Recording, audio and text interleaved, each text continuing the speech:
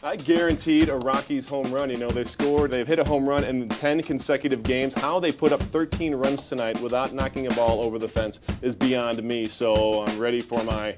You know, with Rodrigo Lopez and Jason Hirsch on the disabled list, the Rockies knew that they had to make some sort of move. As the only team in the NL West to not make a trade before the trade deadline, the Rockies ushered in the Ubaldo Jimenez era.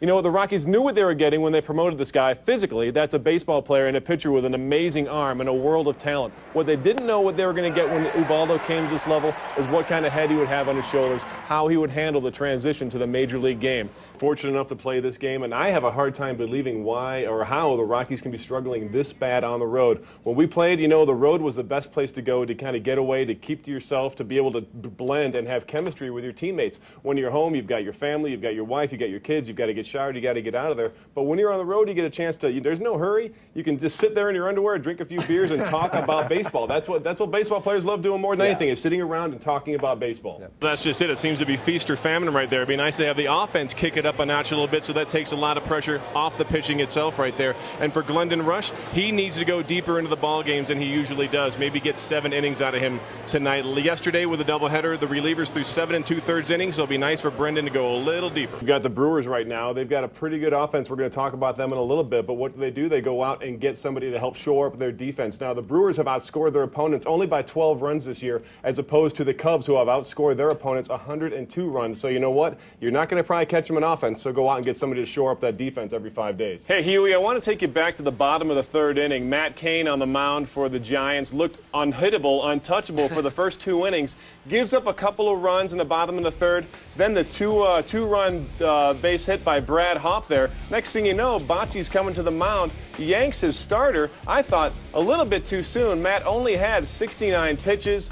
Yes, he did through 44 in the 3rd innings, but here's a guy who's established himself in the rotation this year. If he was a young kid, a rookie coming up with the expanded rosters, you would expect this, but I thought that was highly unlikely to have Bocce come get Cain that early in the ballgame. Well, they never feel like they're out of it. 40 come from behind wins now. I think they're tied for the lead with Philadelphia. So, you know what? And they couldn't have picked a better time to come back from behind.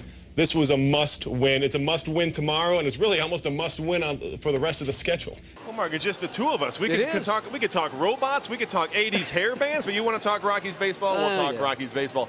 This is a show that luckily we did not have to do at all last year. That's a show where we kind of throw in the white flag a little bit, start talking about what the Rockies need to do for 09. They've got a lot of young talent that hopefully the Rockies are going to be able to showcase and get a good feel for coming into the 09 season.